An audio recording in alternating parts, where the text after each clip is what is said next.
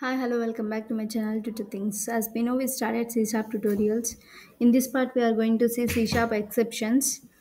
So, in any programming language, exceptions are most important, right? Exception handling is a concept which we have to aware of.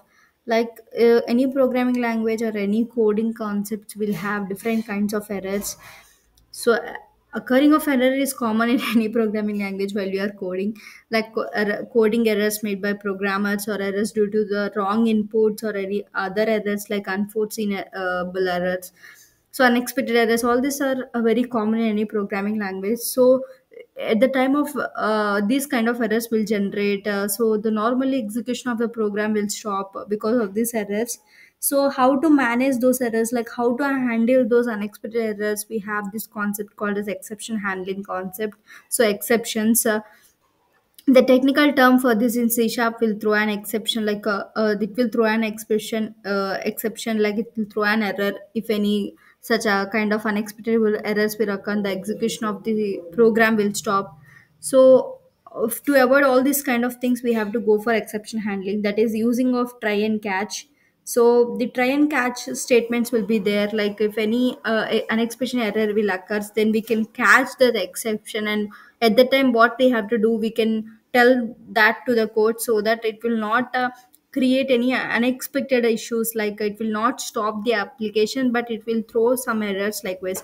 So at the time of this error will happen, what we have to do, like how we can manage that error can be done by using this try and catch statements. The try statement allows you to define a block of code to be tested for errors, whether it while it is executed.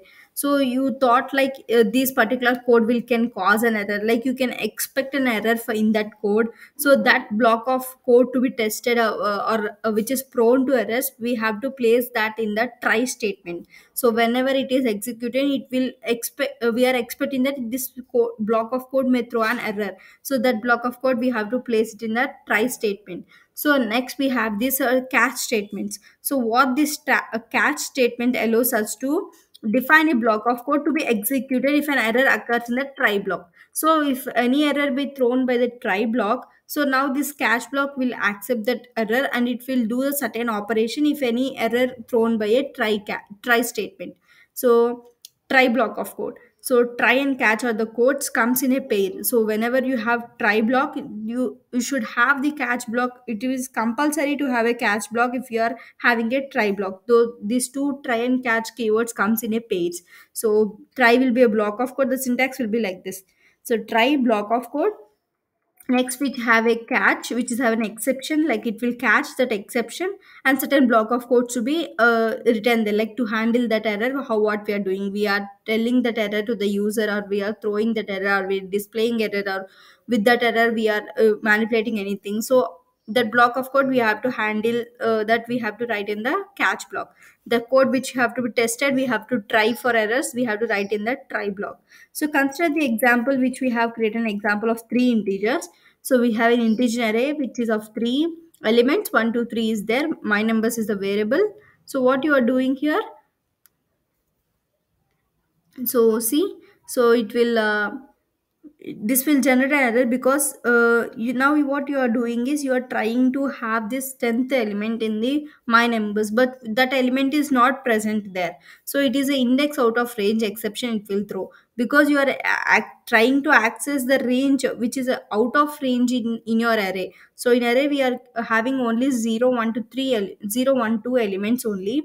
So you're trying to access 10th element which is not present in the array. So at that time it will throw an error like index out of range exception.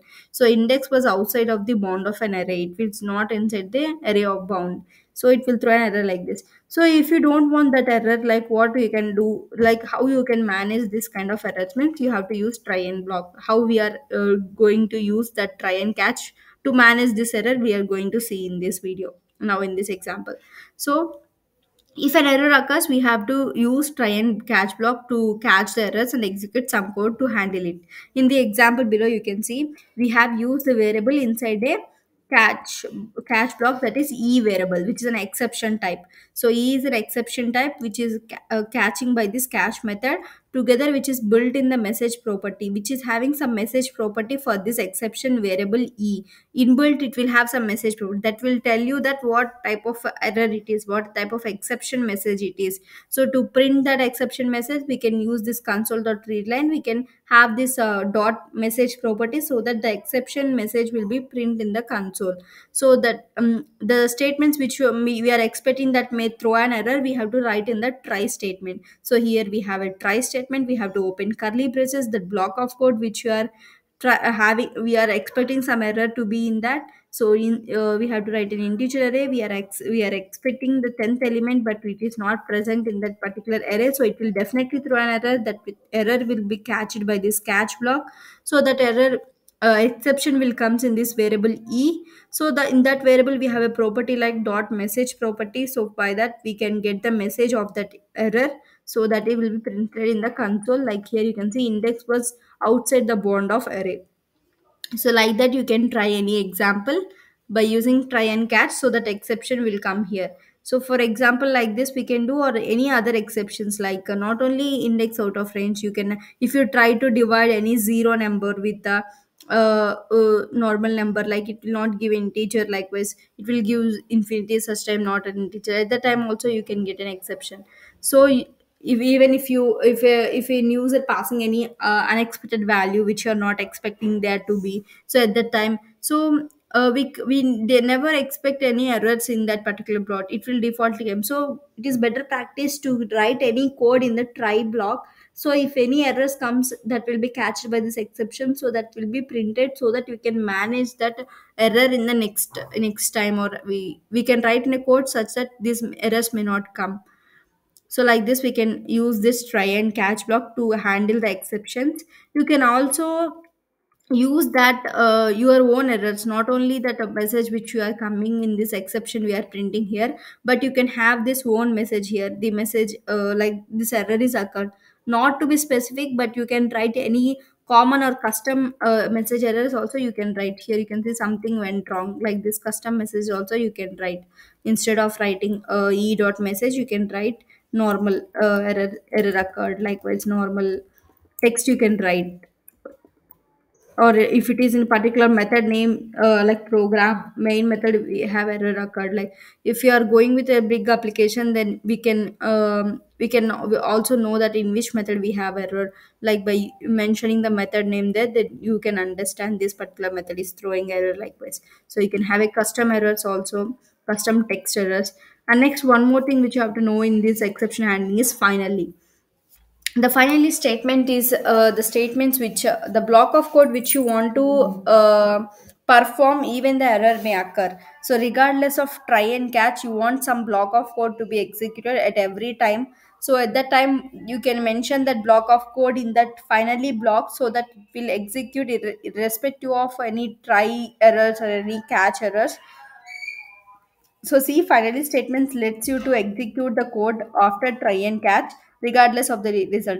Even try blocks throws an error that may be catched by the catch block. So this will not related to finally, but after executing of try and catch, it will definitely come to the finally block.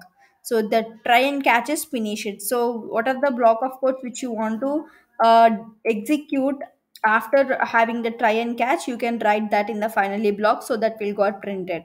So now with try is giving an error, so it will be catched by the catch block, something went wrong will be displayed. So after completing of these two things, if the even if there is error or not an error, it will comes to finally block, it will print this kind of thing. The try and catch is finished. Here you can see the outputs.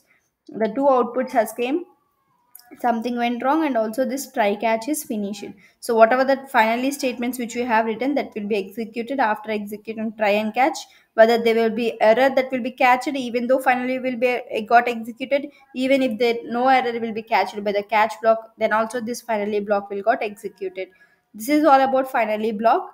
And one more thing which you have to know while you are dealing with this exception is throw. So this throw keyword is a statement which allows you to create a custom error. For example, like you know that this is a index out of bound of range. If you have an exception e dot message, you will getting that. So you can also create your own your own errors. so sorry, your own exceptions. So what type of exception, if you know, you can create that. So throw statement allows you to create a custom error. The throw statement is used to together with an exception class. So it will be used with an exception class. We have to use this. There are many exception classes available in C sharp. So we have some classes. We have to know about this basic exception classes like arithmetic exception. If you are trying to have any arithmetic related errors, then it will comes under this arithmetic exception. So if you are dealing with files, like file not found exception, if you are trying to retrieve the file which is not present, then it will throw this kind of error, file not present exception. And next, index out of range exception, as we see in the errors, if you are trying out of the index, it will not, if you throw these kind of errors, index out of range exception. Next, timeout exception, if you are in particular time only, if you are exiting your time limit, then it will throw an timeout exception likewise.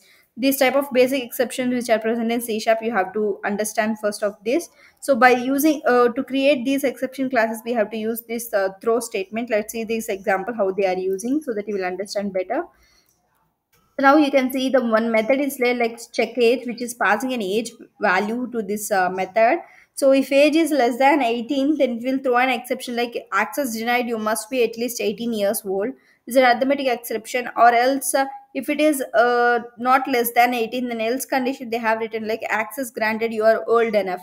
So you can see you are calling this check age with an age of 15. So what method should be displayed here is you are getting this system arithmetic expression exception you are getting, which is of access denied, you must be at least 18 years, because you are passing 15 which is less than 18. So this type of custom errors we can create by using throw keyword. So throw a new exception, arithmetic exception you are passing. So by that you will get this output likewise. You can create your own custom errors by this. So if you are passing 20 here, then it will not throw any exception. So it will just display this output. Like not only in the case of unexpected kind of errors, but you can also create your own errors like arithmetic expression error, like own errors you can create. If you know that particular condition will throw an error like not possibility for 15 age, so check age should be 18 years to which are old enough to be granted access granted likewise. If you know, you can also create custom errors by using this throw keyword. So it allows to create a custom error like this throw new arithmetic expression. You can write the text there, so that it will be give output likewise, so that will throw an error like this. So this is all about throw a statement. So I hope you have understood about exception, like how to write try and catch blocks and how to write finally block. What will happen in the finally block when this finally block will got executed. Every time finally block got executed, even if there is exception or not an exception. So this is a use of finally. And next, throw we have seen like custom errors we can create by using throw, not only displaying the exception which you are getting through this exception message, but you can also write your customized messages also based upon method and which class we are using. If you are having a big application, you can make this error specific to that particular application likewise, method likewise. So this is all about exception in C sharp. Hope you have understood this concept very clearly. We have explained everything in detail. Hope you have understood. If you like this video, give a big thumbs up below and share this videos to your friends and colleagues who are at learning stage of web development concept, or maybe C sharp concept, or maybe oops concept. You can share this video. These videos will definitely help them to understand things better. And subscribe to my channel for many more videos like this. Hope you have go through all the playlist of all the videos which is present in the C sharp playlist. We have explained so many topics before to this video. We have explained all the things, everything in detail with an examples and with the practical examples also through this W3Schools website. It's a very cool website where we can learn all the web development concept at this particular place itself. Also you can try with examples where you are going through this document. So this is very wonderful website. You can make use of it to learn the concepts from the basics level. Oh, that's all for this video. Thanks for watching. Like, share, comment, and subscribe to our channel for many more videos like this. Bye bye.